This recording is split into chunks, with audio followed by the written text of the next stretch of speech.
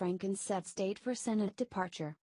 Nearly 2 weeks announcing his resignation from Senate amid allegations of sexual misconduct from 7 different women, Democrat Senator Al Franken has set a date for his departure from Congress.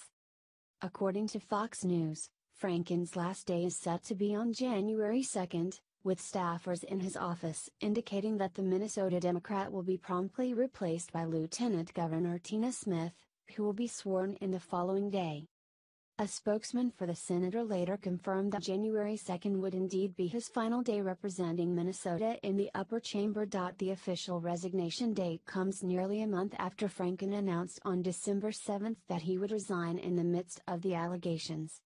Before that announcement, however, the disgraced senator had merely apologized, stating that he would wanted the Senate to launch an ethics investigation into his behavior, and that he would cooperate fully. "I've been trying to take responsibility by apologizing," Franken said last month, as reported by NPR. "I'm going to be accountable." However, there was a tipping point, Fox News suggested, that forced Franken to go from merely apologizing and standing back to resigning completely.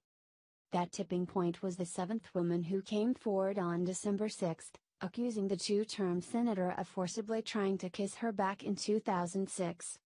It was an accusation that caused multiple female Democrat senators like Kamala Harris of California and Kirsten Gillibrand of New York to call for Franken's resignation.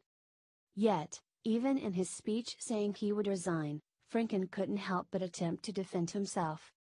"I was shocked, I was upset," Franken said in an address on the Senate floor.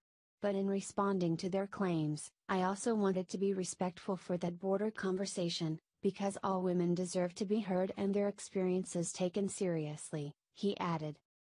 In the speech, Franken noted the ethics investigation while also adding that his departure from the Senate was ironic due to the accusations of sexual misconduct against President Donald Trump. Franken went on to claim that Trump was a man who has bragged on tape about his history of sexual assault, but who still sits in the Oval Office.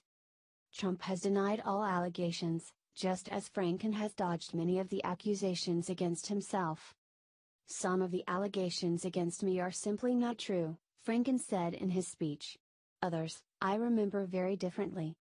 After the speech, Franken had only a few words to give when stating his post-resignation plans, simply saying, "I'll be coming home. Home."